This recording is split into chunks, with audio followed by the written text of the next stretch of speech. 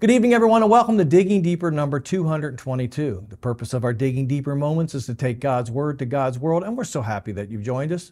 If you would, please take a moment to subscribe to our YouTube channel. Thank you. Last week, we began a series called Lost in Translation, and we saw that just as things can be lost in translation when you go on a trip to a foreign country, things can be lost in translations of the Bible.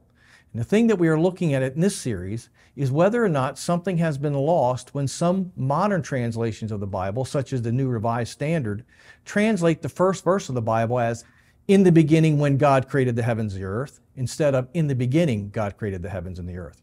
Last week, we also saw that we come into the Bible with one of three views of creation which can influence our translation and interpretation of the Scriptures.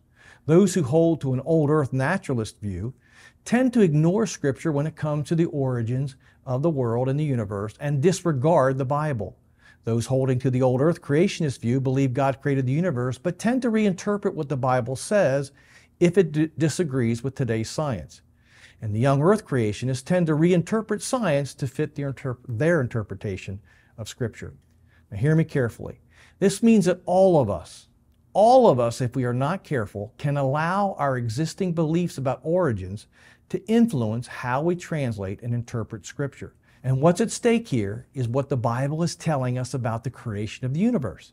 If the modern translation is correct, the Bible is telling us that God began His creative activity with a watery earth already in existence. If the traditional translation is correct, the Bible is telling us that God created the heavens and the earth out of nothing.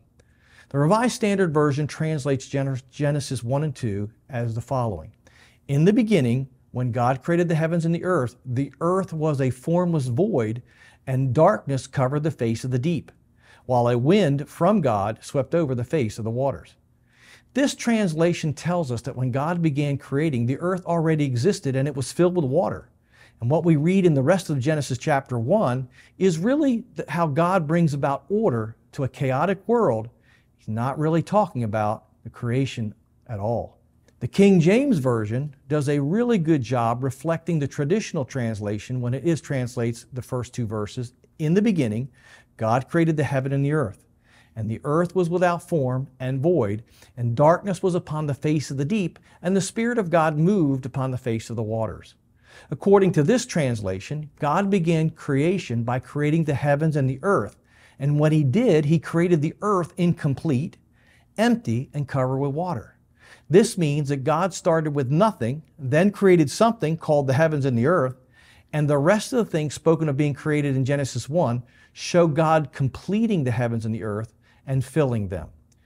These are two very different scenarios of creation.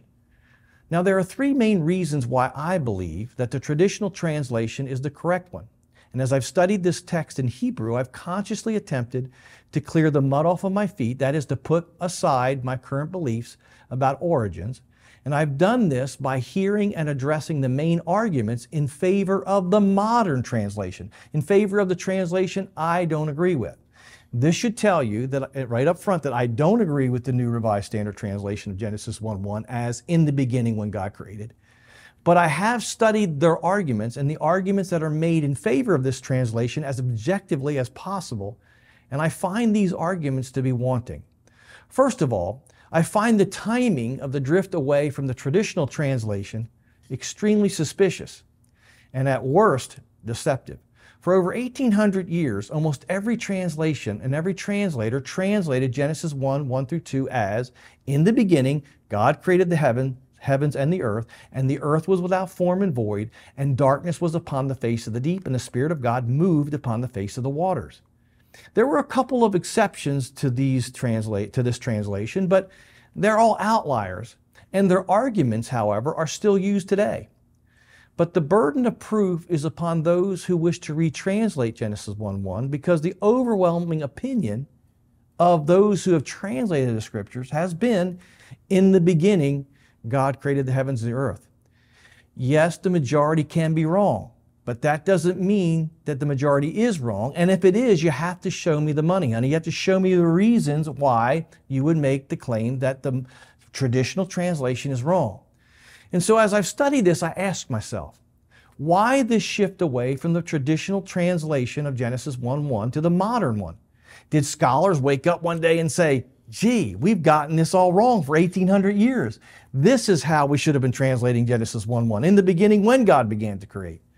Did they stumble upon some new information that led to their conclusions? Or was something else occurring at the time when they began suggesting a change in translation? No, they didn't find new information. And the arguments that they made are the same ones that are being made today. But what has changed is people and translators today seem to be more receptive to these arguments than they were when they began. And it just seems fishy to me that this shift in translation began about the same time that scientists began moving away from the belief that the features of our Earth were created suddenly through various catastrophes like volcanoes and earthquakes, and we're moving to accept the gradual means of development of evolution.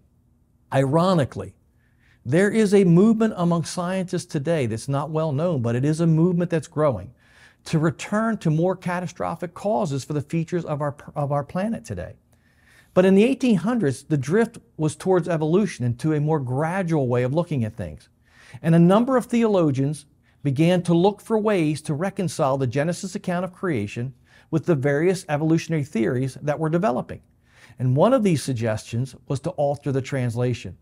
Now, this isn't a series about the pros and cons of evolution and the evolutionary theories that were emerging. The question we're seeking to answer in this series is whether or not the modern translation of Genesis 1:1, as in the beginning when God created the heavens and the earth, is based upon the text or upon other factors and other influences.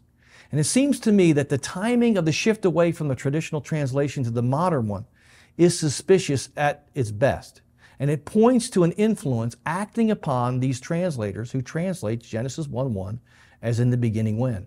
But we're out of time, and so next week we'll begin to look at the second reason I believe that the traditional translation of Genesis 1:1 is the best and best represents the original biblical text. And I hope to see you then. If this lesson's helped you, please share it with a friend, like us on Facebook, follow us on Instagram, subscribe to our YouTube channel, or check out our Sunday morning live podcast on either Apple or Spotify. And hey, if you haven't yet subscribed to our YouTube channel, please help us by doing so. I hope to see you next week.